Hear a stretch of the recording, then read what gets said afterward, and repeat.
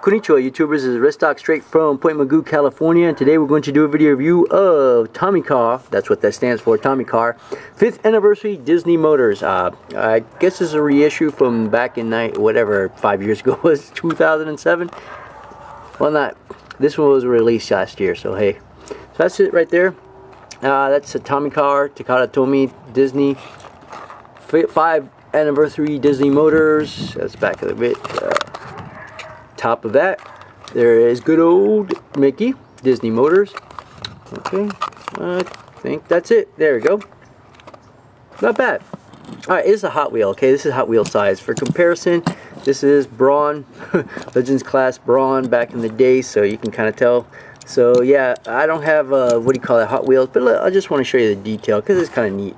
The little mouse ears are brown, cream colored here, gold colored here, so you got two different colors. And we've got the headlights in the back. I mean, it is what it is. It's the Hot Wheels. It looks neat. It's a little expensive, I guess. That's the only thing. And oh yeah, so it was made back in 2008. So this is a reissue, re-release, whatever. Disney dreamster, Tomica. Okay, I thought it was car, but Tomica. Hey, it is what it is. Not bad.